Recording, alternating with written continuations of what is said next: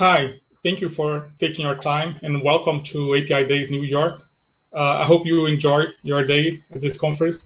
And open APIs in financial services, banking as a service, open finance, indeed are all hot topics connected to our world of APIs, right?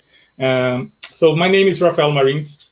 I work in product marketing for financial services vertical, and I joined my colleague Satya in this presentation. And in this session, we'll cover Red Hat's approach to protect and secure core banking APIs, which is becoming increasingly important to embrace digital ecosystem. So let's start then. So what we'll cover today, so we're going to present this workshop, and it's divided in two parts. First, an overview of scenarios and challenges of plugging in the external APIs into the core banking that we find in many leading banks that we work with, along with a demonstration of open digital banking platform to provide APIs as product in a digital ecosystem. And afterwards, my colleague Satya will introduce how to secure and protect banking APIs, an approach that involves using API gateway pattern together with service mesh in a microservice architecture. So let's start them.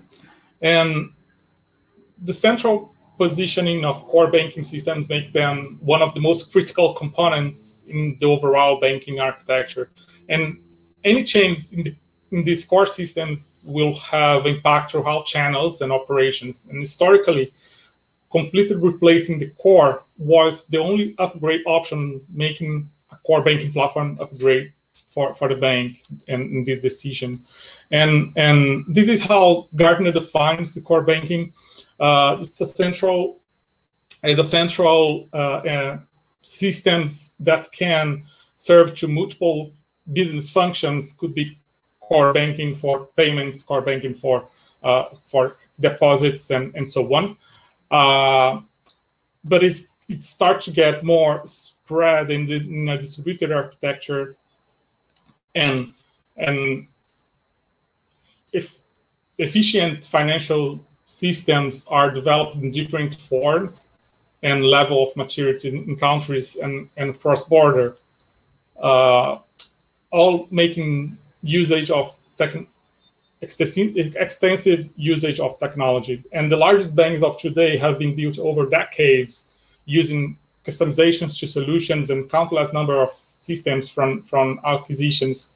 So the past and the future, from the brick and mortar to digital ecosystems. So some may argue that core banking is always evolving, always modernizing. However, the low level of innovation and market development over the past decades in financial services rings a bell if institutions really seems to be holding back competitiveness. And customer expectations are changing and demanding more digital services, right? This is a trend in market force for the entire banking industry and could ultimately change the value chain for customers, intermediaries, and banks. So customer and his journeys, experiences are at the center of the digital leadership across all industries. And choosing the building blocks of the ecosystem that provides organizations added value is the cornerstone for this transformation. And to be as responsive as commonly used modern platforms require much more than interactive interface. It requires simplifying the complexity of this core business process and associated customer and account management and general ledger data systems. So no matter how sleek they seem, application interfaces still rely on the older mainframe logic coded in COBOL language that origins date back in the 60s for the critical information. So, and institutions are aware of this system requiring some level of modernization, but until recently, they have found themselves looking at massive investments of time, effort, and money. And historically, replacing core banking system was expensive undertaking that could not really demonstrate the return on investment in short term. So a full replacement could be a multi-year effort and a significant resource commitment from the institution. And there is a considerable operational risk involved due to the transformation complexity and the potential disruption of the day-to-day operations. And so there are many other concerns and challenges, but also the opportunities in the market and the ecosystems to drive innovation. And openness will be the defining characteristics of the technology and culture, driving success in the core. And these three pictures shows the level of the interdependency and modularity of the core banking capabilities in the as-is state and possibilities of the future state. And in this matrix of different line of business, in columns, I cross it with supporting organization structure. And banking are decomposing and outsourcing some of these business functions and decomposing large and complex monolith systems and traditional system of records into a modular architecture. And that is all the shifts and transformations going behind the scenes for the core banking that is important for the external APIs you provide.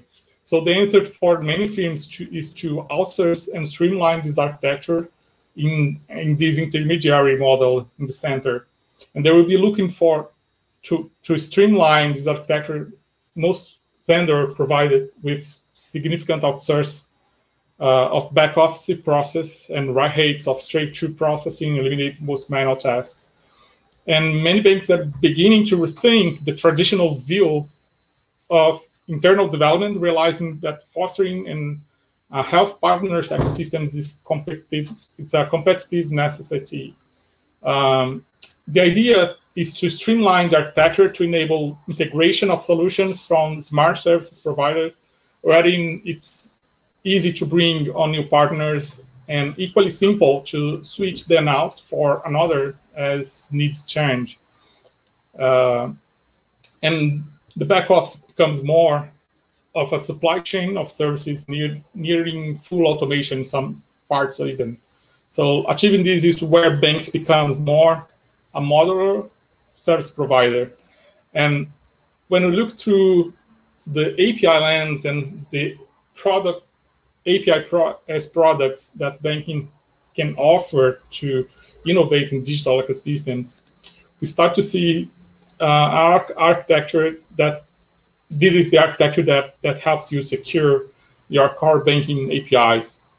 The entry point to the banking business capabilities are open APIs that could be standard APIs as part of the consumer data sharing framework, like Open Finance, partner APIs to accelerate open innovation, providing seamless buying experiences and lifetime journeys via fintechs, tech fins, and SureTechs, or even digital channel APIs that connects external customers via bank-provided channels, mobile banking, chatbots, cognitive customer services, and so on.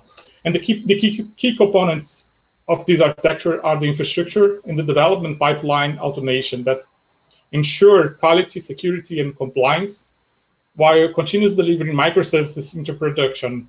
Two classes of banking modules are deployed in the service mesh through the pipeline automation. There is one is the fit for purpose with the customer journey microservices that delivers the end user experiences through open APIs, and the core, the business capabilities microservice, which is the composition of the core banking in cloud native architecture. So the event streaming is a key service that allows you to decouple the core banking legacy systems into a business capability integration layer, and protecting and securing the internal core banking APIs means architecting your digital platform with some principles, and these are the following principles: the trust on the enterprise level identity provider for strong customer authentication and authorization and user federation. It helps to support access control mechanisms on external access to open APIs, leveraging open standards for API security like OAuth 2, OpenID Connect, financial grade APIs. And third, integrated with the existing user credential store and entitlements. So relying on a lightweight API gateway controls backed with by advanced API management capabilities, and not only authenticate external access to your open APIs, but also ensure a role-based access control is extended in the service mesh perimeter to have a zero trust network kind of implementation for your microservice architecture, allowing to have more granular authorization in your microservices architecture from the client application to your core banking capabilities is the most important aspect of this. And to talk very briefly about the Red Hat Open Banking Sandbox solution, it's a toolkit developed by Red Hat to expedite the deployment of the previous architecture I showed together with standard APIs. I will show a short demo, and in this demo there is a developer portal to navigate through and quickly navigate through the catalog of available open APIs for external consumption with a pre-registered user. So let me share my screen here.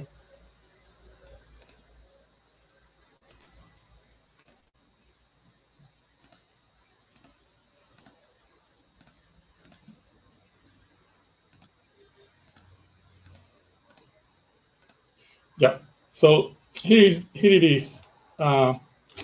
This is the Open Banking Sandbox by Red Hat. The idea on this toolkit is to really accelerate non-production usage of the Red Hat toolings. And I have a pre-registered user that I use to do a login as an API developer. And by getting access to the developer portal, I'm able to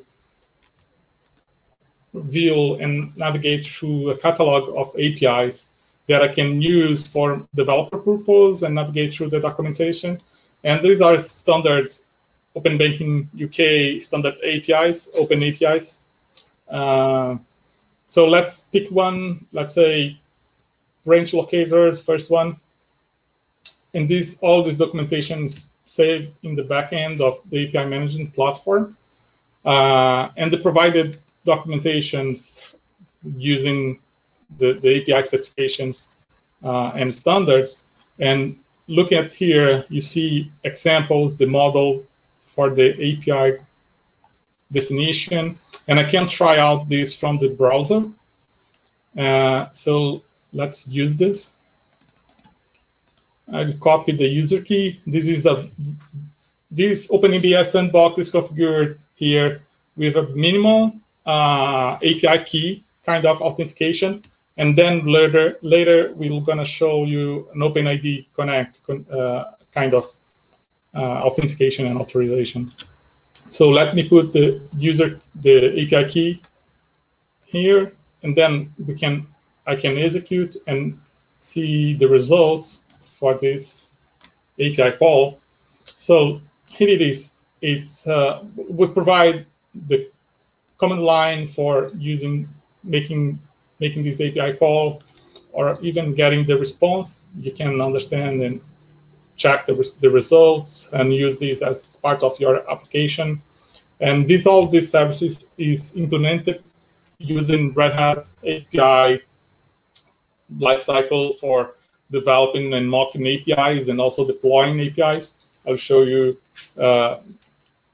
very quickly. So alternatively, I can use this command line I have prepared here to make similar call to the branch locator API and get the same results.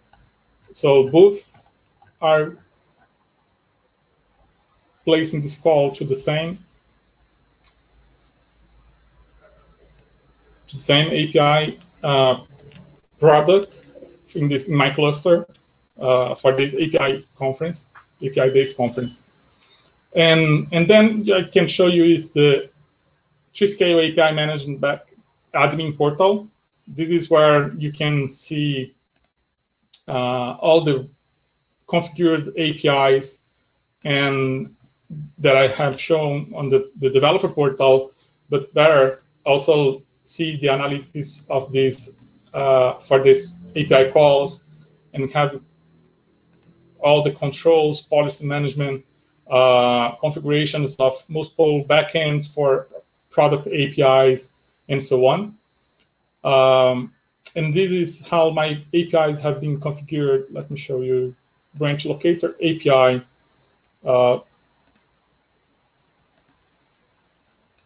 It's configured with cross. It's automatically configured with CORS enabled for this API, and basically using API cast, API gateway. And actually, this configuration goes to the backend. That is my mock API internally running on my cluster. This mock API is really a collection of examples in the. Let me log in here.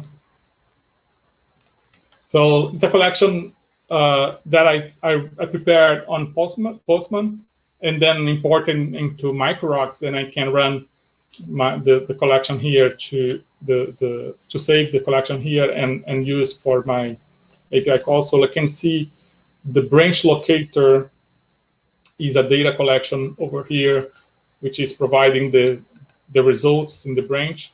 That's the same result I got over there.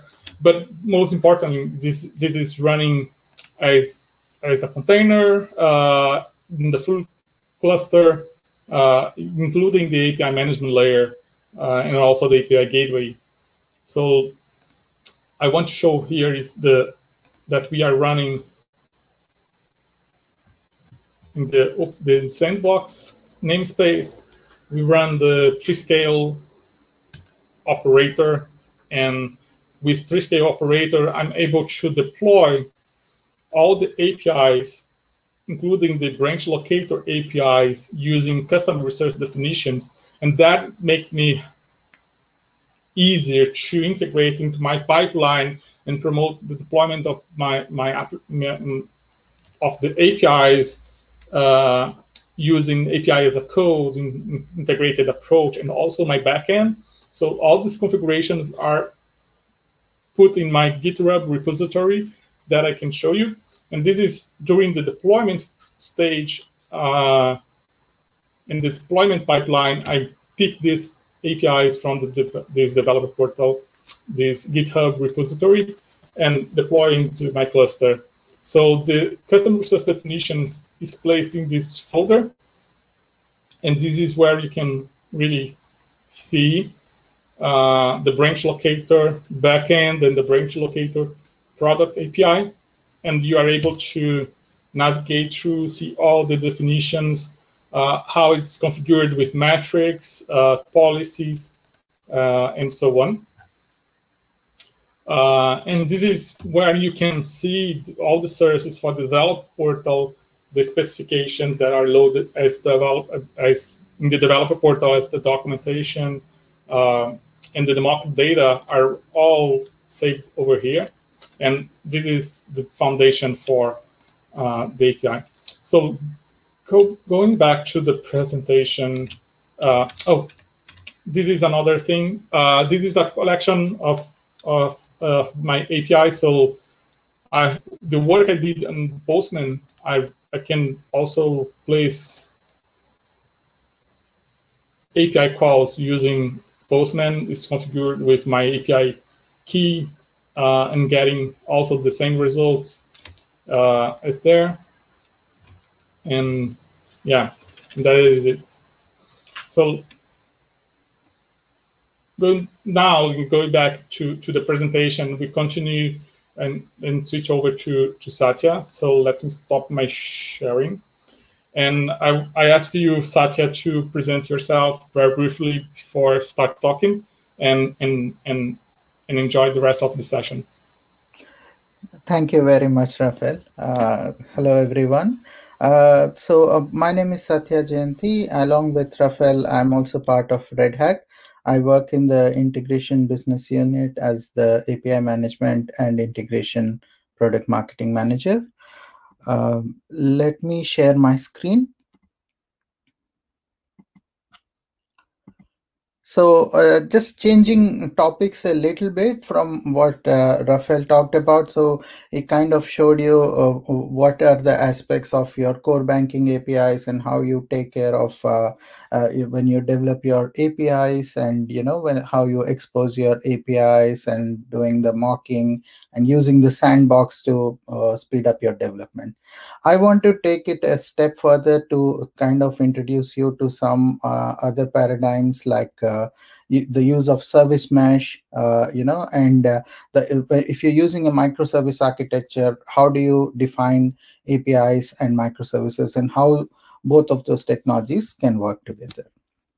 So you're all familiar with the whole cloud native approach to modular services, right? So you build a service, and it may be made up of one or multiple different microservices to solve a business use case, and it has a definite bounded context, and then you deploy it onto a container platform. But you have all of these additional functionalities that you need to think about.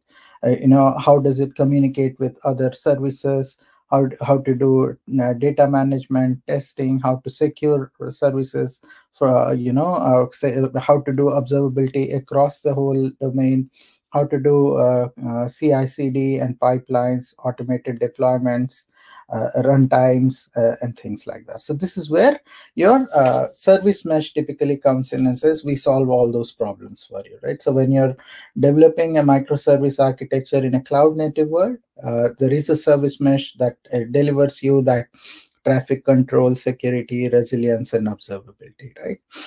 And the targeted user is your developers or DevOps engineers who are trying to develop the microservices or deploy them onto your container platform. At the same time, you have to also manage the relationship between your API services and the consumers, right? So, these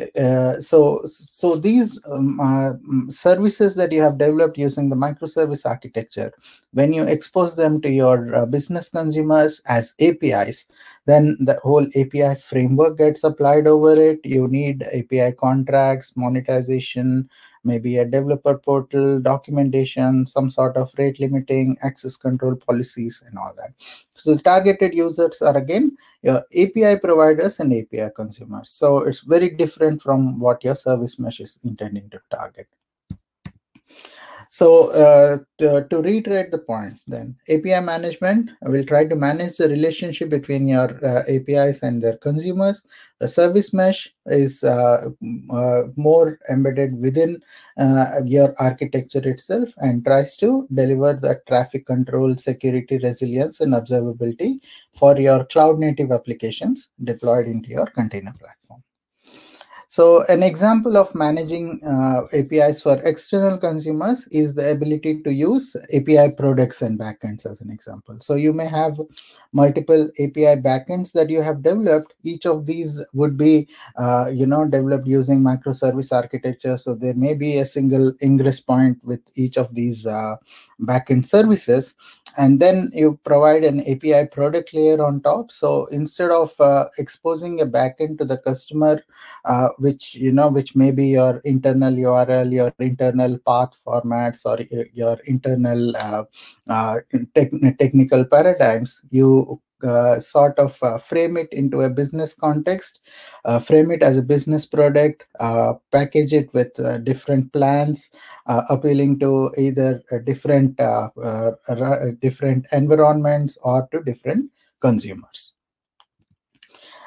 And so when you use this API management and service mesh, then So this is what you try to target: your external facing APIs, which are going to be consumed by your API consumers, or who are typically outside of your enterprise boundary. You try to expose those APIs through an API gateway and use an API management platform.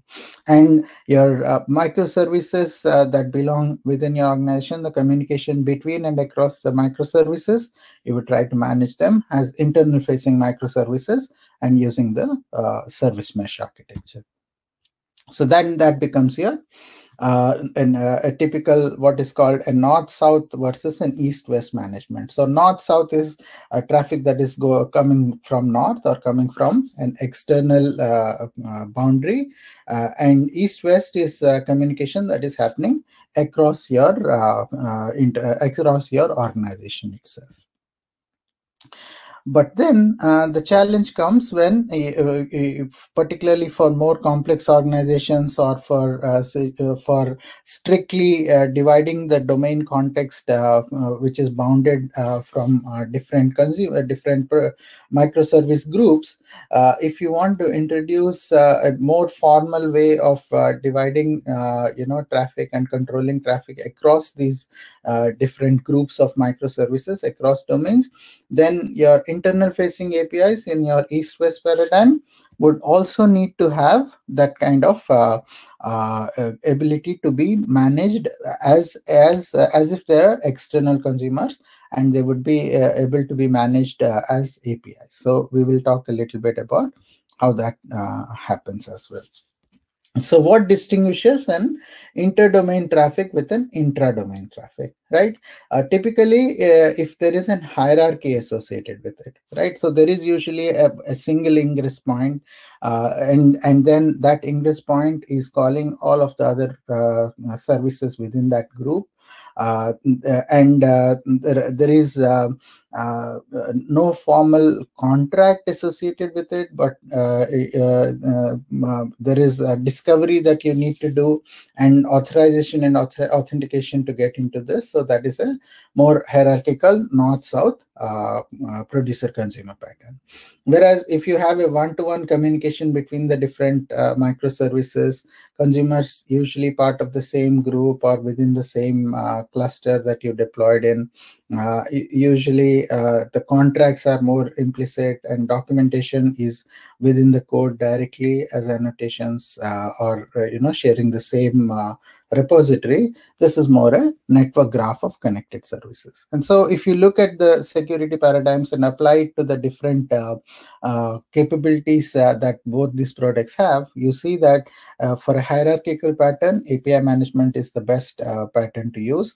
Provides you with the authorization, authentication, and the application layer security that you're looking for. So you're not concerned with network layer or the security that happens for ingress or for protecting a particular service, but a way of providing application layer security. How does an external consumer try to access my application? And then for a service mesh, it is more about doing traffic control to the service itself, providing Kubernetes ingress, destination rules, providing clear whitelisting and blacklisting, from which clusters you can connect to that particular microservice, and providing more of a network layer security, load balancing, and mutual TLS options. So for API management now, with security, there are three different ways that you could secure. You could, of course, naked APIs, just expose the backend endpoint without any security. You can consider that's level 0, and that's something that you don't want to use in a real production environment. It could easily be misused, or there is a big security flaw if you use that.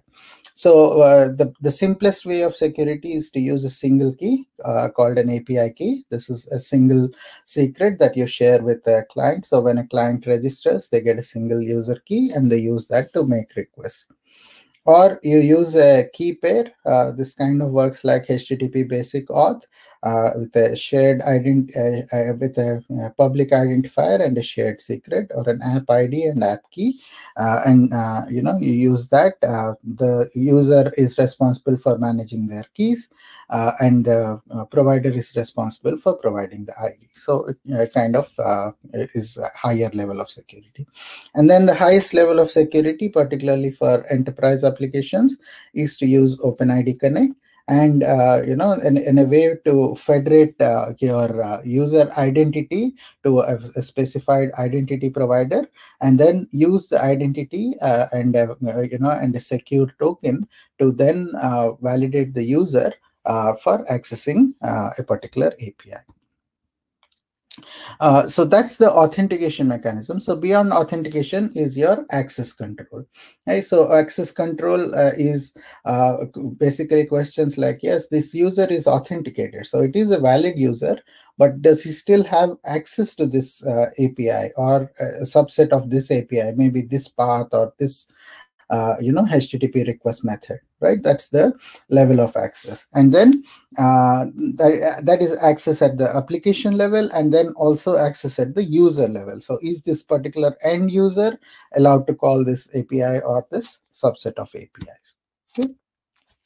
So merging them both together, then where you have your service mesh kind of managing that traffic networking between the microservices, and API management providing access across microservices, we look at a simple use case. So let's look at this particular microservice architecture, which uses service mesh and ingress gateway. We have taken the book info example, if you're familiar with it. So there are 4 different microservices with multiple versions deployed, and you have policies and destination rules for that intra-service communication, and there is an ingress envoy associated to help you with routing the request directly to the product page. When you add a gateway on top of it, right, API gateway on top of it, typically what happens is it is added as an additional reverse proxy. So it's an additional reverse proxy with an additional API management layer with its own application plans and user security keys, etc. So now your API consumers will use their API keys or API authentication to connect to the through the gateway, and then the requests at the backend are passed to the ingress envoy and then into your application. So now what ends up happening is you have 2 control planes, the Istio control plane and the API manager control plane, and 2 gateways with the API gateway and the ingress gateway. A cool way is to merge them together, right? So if you could actually bring your API management capabilities inside your service mesh, you don't need that the additional level of management that you need to do in a different gateway, and at the same time eliminate the need for your rules to be applied in a different layer. Right, so now you have a single control plane within which both of your rules are applied, and a single ingress envoy through which your authentication and authorization and rate limiting that you have defined within your API manager are also applied here. Okay, so let me showcase a demo of that. Okay, so let me get into the demo environment. Okay, so just wanted to showcase what we are showing today. I have a cluster, that OpenShift cluster with 3-scale Istio service mesh, Kiali, Jaeger, and all of the other components deployed. I have my book info application deployed as a set of microservices, and I have got my Red Hat single sign-on through which I want to showcase OpenID Connect capabilities as well. So let's take the simplest approach first, which is to show you what happens when you make a request directly to the Istio endpoint. Okay, so if I make a direct request to an Istio endpoint, I get the response directly, right? So no surprises there. And if I go into my Kiali and look at my graph, should take a while to load up. Yeah, so you could see that, I can now visualize my request coming in from my Istio ingress going to my product page, and then that in turn is consuming from my details, reviews, and ratings, right? And I could do that. Now, what I have done, I've shown you the second step, which is to actually add, a layer of API management to it. So the way that I have added the API management layer to it is gone into 3-scale, and in my 3-scale product, I've added a book info product which uses the API gateway. So this will be the external API gateway. So if you see here, what I have done here is the backend is the Istio endpoint, which is the exact same endpoint that we have directly accessed here. But for external consumers, this Istio ingress will be restricted, and the ingress will be possible only through the API gateway. Right, so the API gateway itself exposes an endpoint to it, and the API gateway is secured using a user key. Right, so now what happens is, if I make a request directly to my API gateway endpoint, I could see that I now get a response back. Okay, and what I can do is, this is orthogonal because this is actually two different control planes. So in this control plane, I could visualize the traffic that is coming in and hitting my API management, and in this I could visualize traffic coming into my service mesh, right? So the observability is now divided between two different gateways. Now what I would do is I would try to merge the two. And the way that we merge the two is we have what is called an Istio adapter. And Istio adapter, and with that adapter, what happens is whatever configurations I have defined in 3-scale for that particular service, they are applied directly in the Istio control plane itself. So let me show you that particular product. So if you go in here and you see the Istio adapter product, and now if you look at the configuration, so the configuration shows that it's a service mesh configuration. So there is a kind of configuration that is available if I go to the settings here, wherein the deployment says Istio. So you have defined it as Istio, and you have used an API key authentication for this particular API product, which means that I am able to make this request directly to the ingress endpoint and see my API management rules applied. Okay, so if I see here, what do I get now? 3-scale is now providing an authentication, right? And it says you have authentication. You have not provided the authentication, so you're not authorized to use this particular endpoint, right? So directly into my Istio ingress, I have used my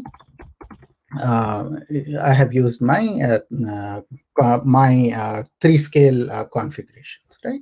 So here now I can see that my response is correct, and I'm getting the response back from my 3-scale. It gets better.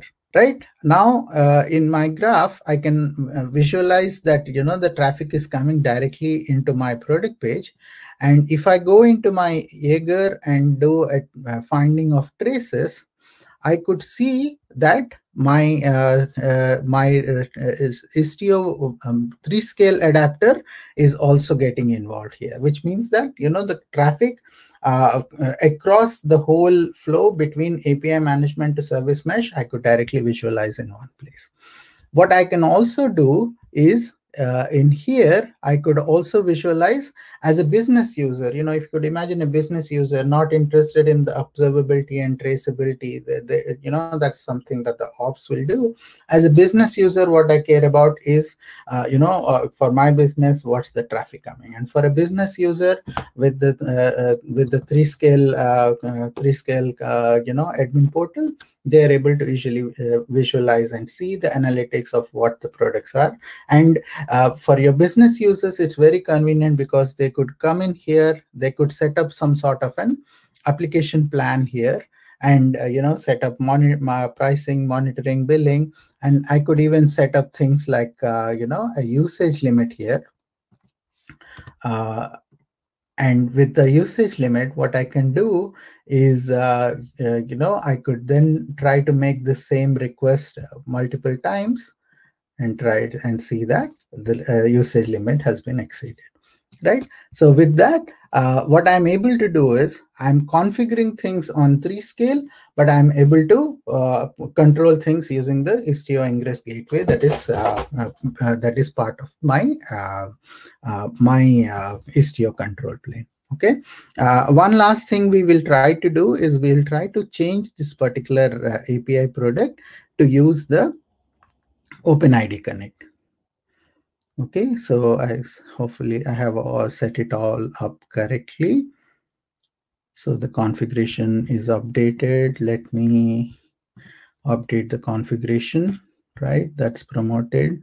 And if I see my application here, it should be able to show me my client ID and secret correctly. So now the configuration has changed from using the user key to using the client ID and secret. Okay, since I'm using Postman for testing, I provided the Postman redirect URL here for my OpenID Connect authorization code flow. Okay.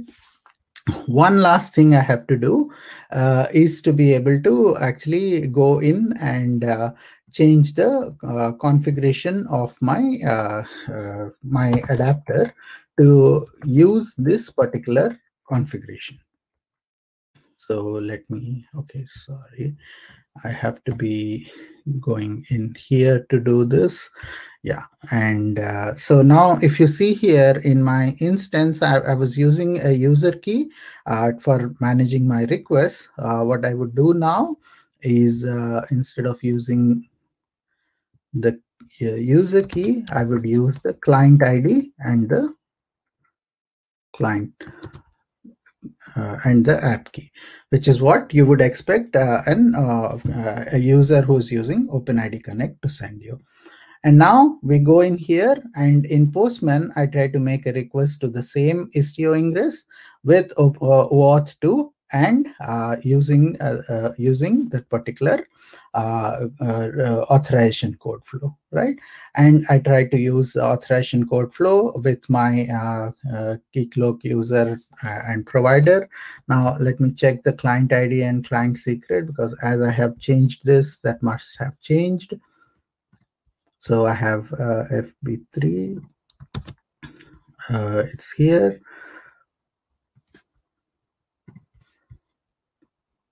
Yeah, I think it's the same. Okay, so let me try to get a new access token. And I sign up as the user.